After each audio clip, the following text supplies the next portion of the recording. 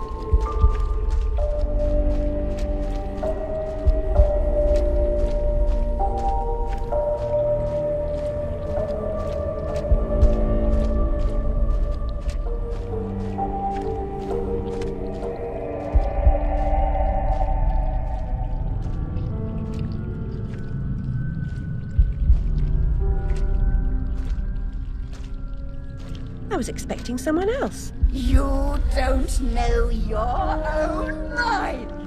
It's nearly a complete stranger. What you claim not to know is merely what you've denied.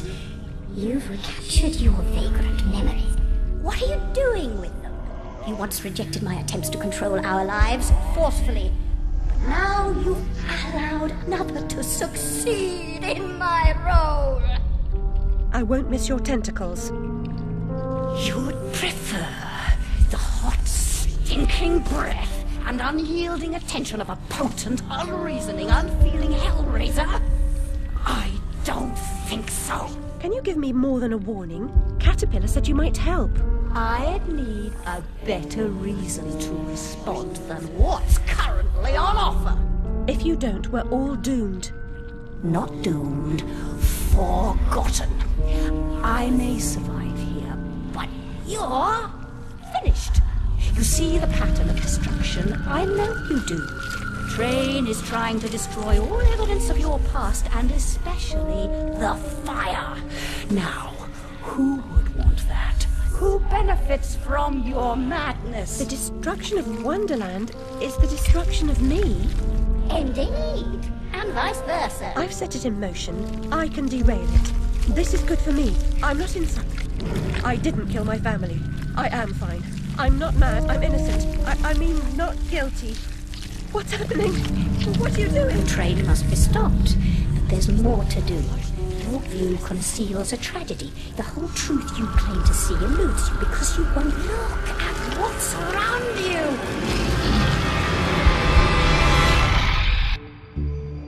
There is no method in this madness. My professional opinion, madness is often a treatable disease, though perhaps not in this case.